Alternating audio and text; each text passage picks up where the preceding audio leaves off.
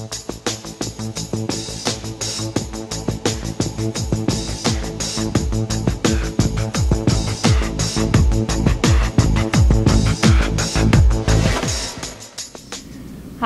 I'm Amy Maclean with Cablefax, and I'm here today with Bob Gessner, who is the president of MCTV.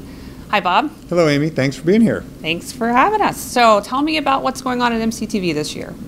Well, our big project this year is our decision to start a fiber overlay, a fiber to the home project across our entire footprint. And what does that mean for your customers? Well, for the next year or so, probably not a whole lot, because we have a lot of backbone to build, a lot of fiber to pull, splices to make, that sort of thing.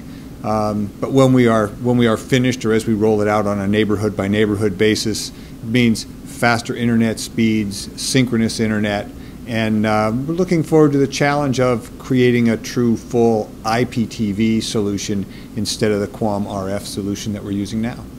And how does that affect, again, your customers and their bills and what they're getting in their home? As you're working on all this, are you explaining it to them? We will. We're really in the very early stages. We've only built a couple hundred miles out of 1,400 miles, and we're just starting to put our first customers online. Our goal is that the monthly fees for fiber-based will be the same as QAM-based. Mm-hmm. I think where the interesting difference might come in is when we get to IPTV, because we're now considering a bring your own box instead of us providing set-top boxes. Let them choose their own. You're in Washington this week for the ACA Summit, and there's a new administration and a new Congress. What does that mean for you as you're walking around Capitol Hill? I think, like most Americans right now, it's a big question for us.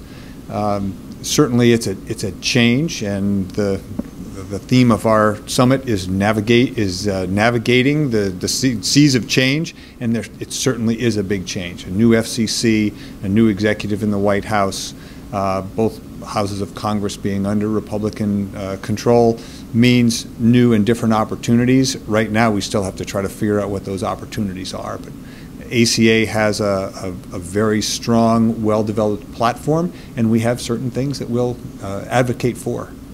And some of that probably still being decided at this point, or? I think our advocacy goals are pretty well developed. Our main thrust is broadband. We recognize that everybody seems to be in favor of expanding broadband, especially into the rural and smaller markets that we serve, and we certainly stand ready to help the FCC, the Congress, or the Trump administration achieve those goals, and we think we're best suited to do that. We work in those markets now, private capital instead of government dollars. So we think that's going to be our sweet spot this year. Well, the digital divide is definitely a huge subject in Washington these days. Is there anything that you feel like MCTV is doing in that regard?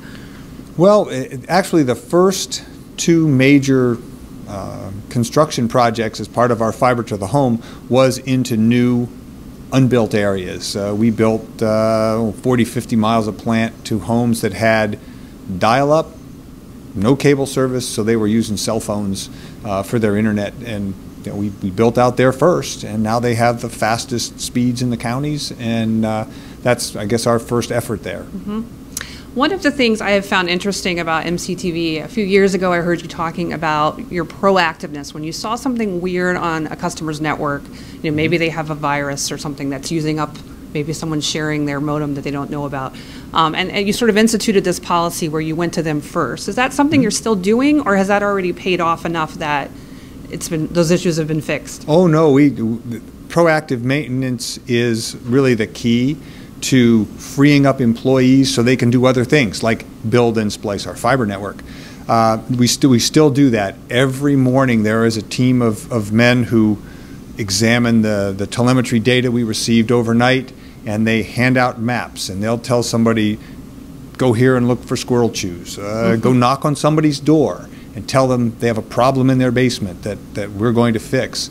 I track service calls every month, and about 40% of the calls we run are actually self-imposed, where we have decided we're going to that house or that neighborhood to fix something that's not quite right.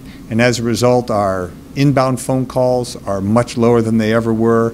Our truck rolls are lower than they ever were. And the work that we're doing to repair these problems is done during normal working hours, daylight, plenty of support. It's a terrific testament to the efforts of our guys to keep up with those difficult maintenance problems. Awesome. And I think my last question is a real toughie. For those who don't live in the MCTV market, can you tell them who Scuppers is? Oh, Scuppers the cable dog. Yes. A few years ago, we started using our family pet as our spokes dog, and people just love her. In fact, 2 days ago, I was out walking her.